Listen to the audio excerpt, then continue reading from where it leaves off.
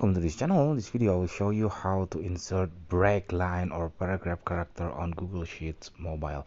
Actually, it's really easy to do. If you are using Android, you can press on any cell and then click on the FX below the formula input, and then you just press and hold until you can see insert line break.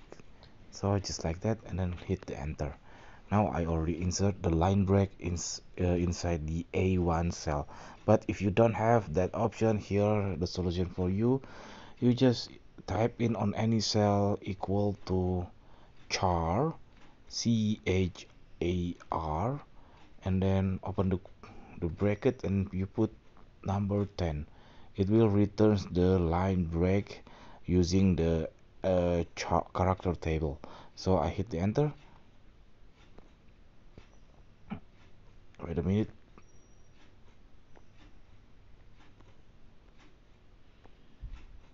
See, it seems blank cell, but actually it's not, because inside this cell there is a line character or break line character. And then after that you click on that cell and then press and hold, and then you copy it, and then you find any character, any cell you want to insert the line break. You just press and hold on that cell and then click this paste special, and then you put paste values only. See, the first one is paste as text or values only, so I put that one.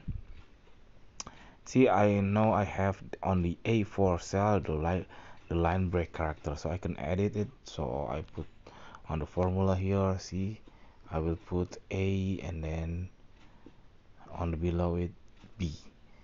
So that's it. This very simple tutorial. I hope it's helpful for you. If it's, please subscribe our channel. Thank you for watching. Bye.